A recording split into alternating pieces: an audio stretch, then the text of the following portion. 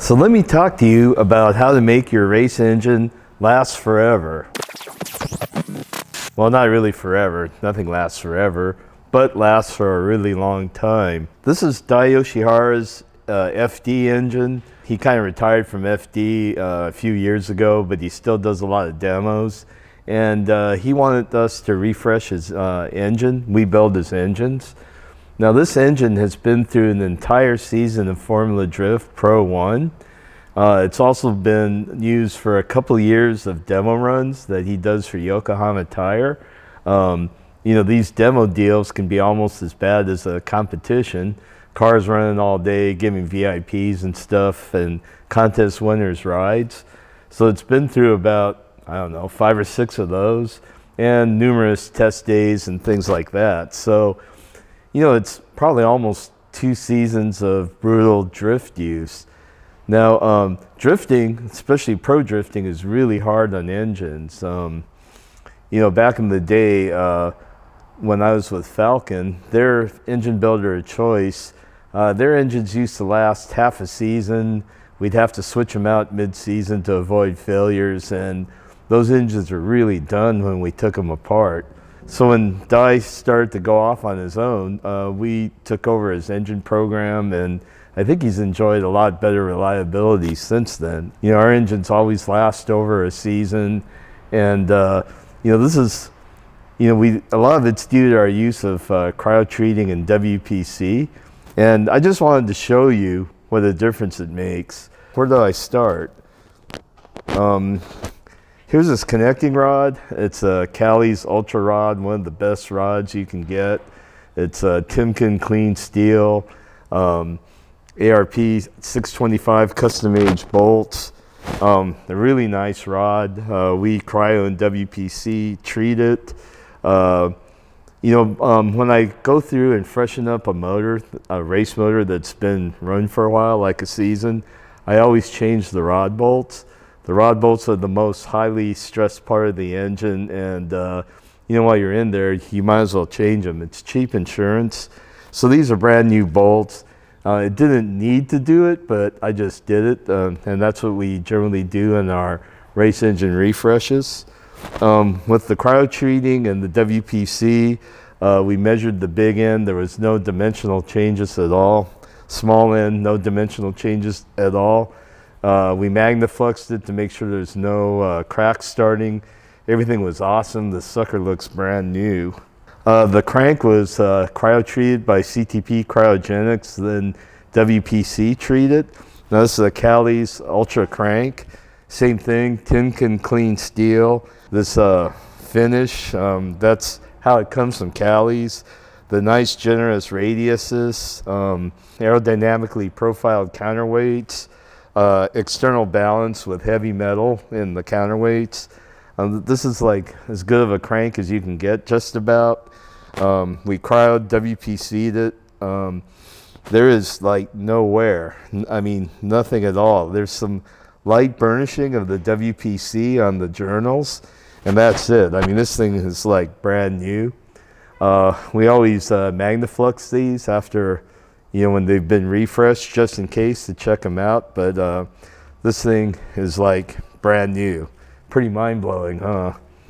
Now our bearings are King XPC.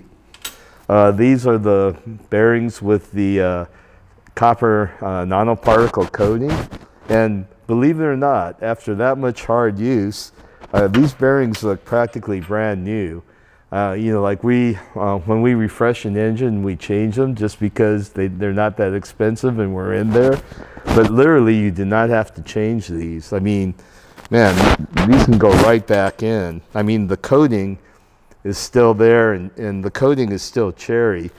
That kind of speaks to how good King's nanoparticle coating is, and just how, you know, everything with the WPC and all that, how it just comes out, how this thing just spins with a smooth WPC journal. I mean, that's pretty mind-boggling too. If you build racing engines, especially Formula Drift engines, it'll blow your mind. Now, We'll go to the camshaft. This is a custom camshaft that Comp Cams grinds for us. It's easy kinematics, especially for drifting use. It's still a pretty aggressive cam though, but the ramps are kind of mellowed out, so we get more accurate valve motion. You know, like drift cars bang off the rev limiter and clutch kicking and all that. Brutal changes in RPM. It's really hard on the valve train, but this has been cryoed and WPC'd. There is literally no wear on this sucker.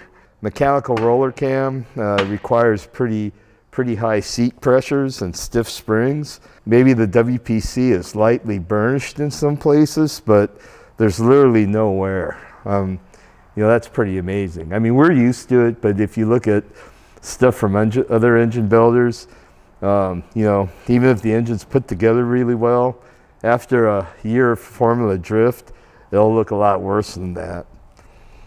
These are custom JE pistons that are built especially for us. Now these pistons are really amazing. I mean, you look at the skirts, there's like no wear on the skirts. The WPC is kind of burnished in some areas, but you can still see all the machining marks clear and sharp as day, and you can kind of see that freshly machined mirror kind of shine. It's still there. The ring grooves, you can see that the WPC in the ring grooves is lightly burnished, but it's still all there. Normally I say cryo-treating doesn't do a whole lot on aluminum, but CTP Cryogenics has come up with some secret aluminum cryo that they won't tell me how they do exactly. This is a great example of how it works.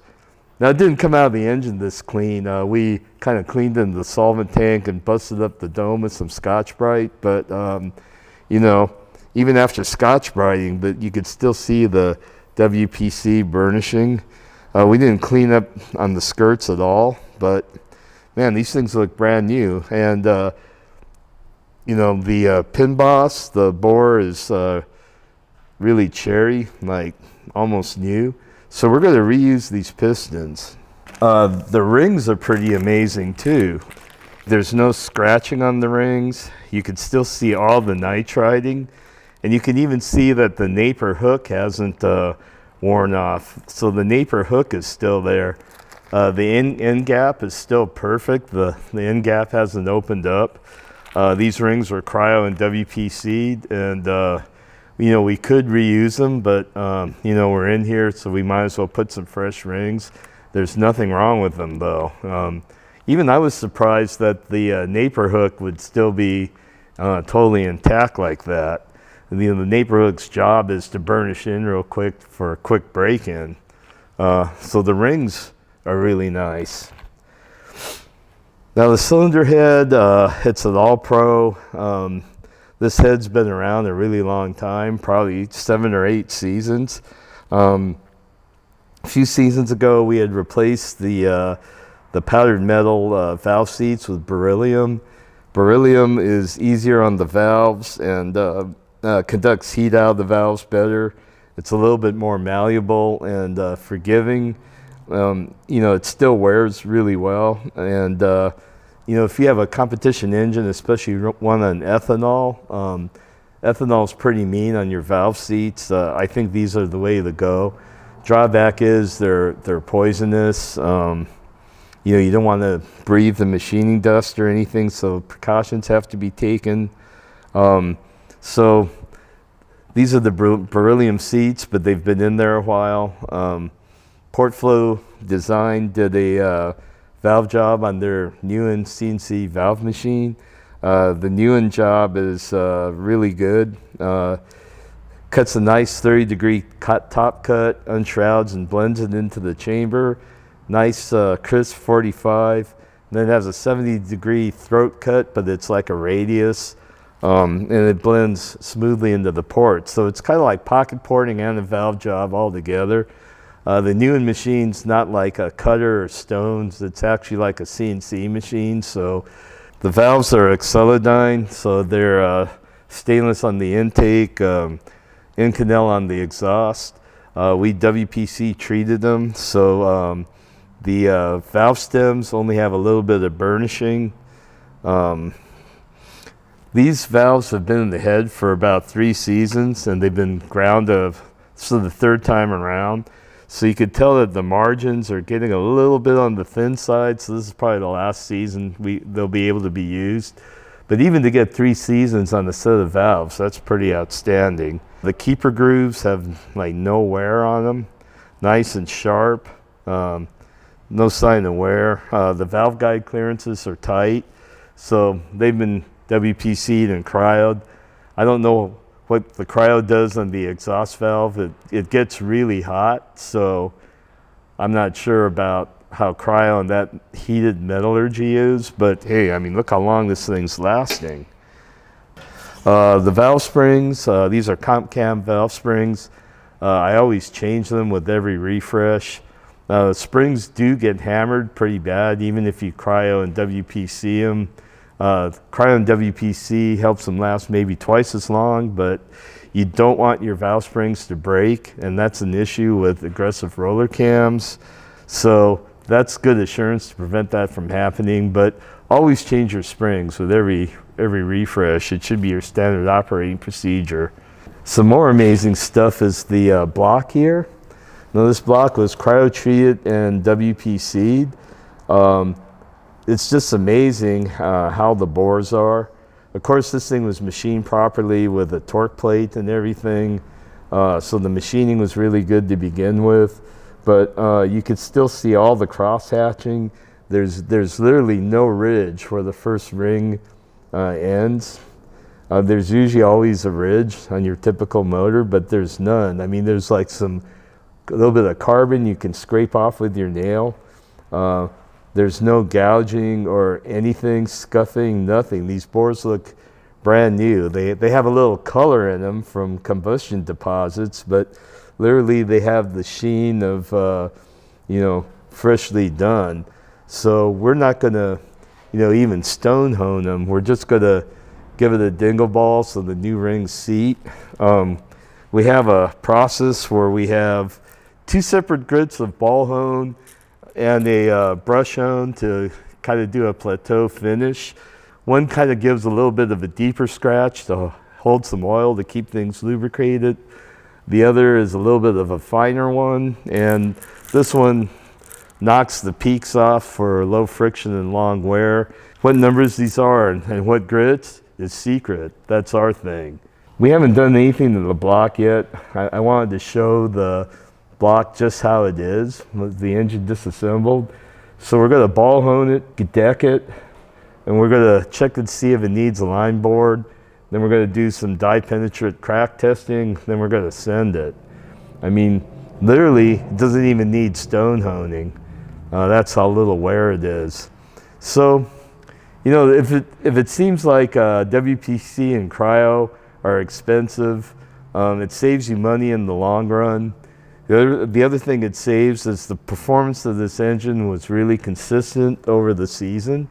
Typically, you know, the ring seal and the valve seal decline and the engine performs less and less well as the season progresses and things wear. But when things don't wear, the engine performance stays up there the whole season. Now, if we like WPC'd it only and not cryoed, you know, the performance would be pretty consistent, but you would be seeing some wear, and you would need to be replacing pistons and things like that. You'd see a little bit more wear and everything, and the block would probably have to be honed about 10 thou over. Now, if you didn't do anything at all, just proper machining, you would probably have to replace almost everything that rubs. You might have to machine the crank journals. Definitely would have to bore the block, and you know, the bearings and the rings and all that would be pretty worn out, and the performance on the engine would have deteriorated probably starting about mid-season, and you know, you'd gradually start to lose compression and power from there on. And you probably wouldn't get rock solid reliability. The engine would be really reliable and easily make a season of use, but it wouldn't be like this super cherry, almost no wear situation going on. You know, like, I don't like to let an engine go more than a season and a half. I just think even if you do everything right, you should still tear it down and take a look at and see how everything's wearing. You know, this will give you an idea of how often you should service your engine with your use.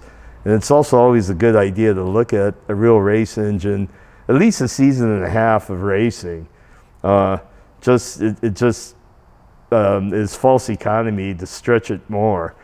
I mean, it could be running great after 2 or 3 seasons, but if something breaks and puts a window in your block, you know, that's a real expensive thing that could have been caught with some PM. So if you like this content and want to help us out, click our new join button. There's some membership options that you could select, and you can have some more privileges. Plus, we greatly appreciate the extra funding. If you don't want to do that, hey man, at least hit subscribe. That helps us out a lot too. So until next time, I'll see you later.